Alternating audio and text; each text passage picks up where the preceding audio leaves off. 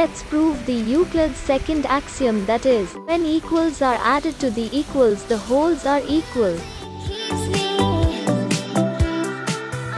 To prove the axiom, we have two different cuboids in pair. We can see that the larger cuboids are identical copies of each other, and similarly the smaller ones are also same.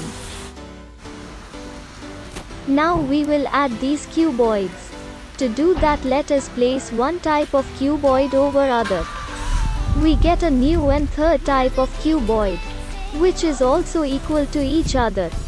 Hence we conclude that when equal cuboid is added to the two equal cuboids, then the whole are also equal. Hence Euclid's axiom is proved.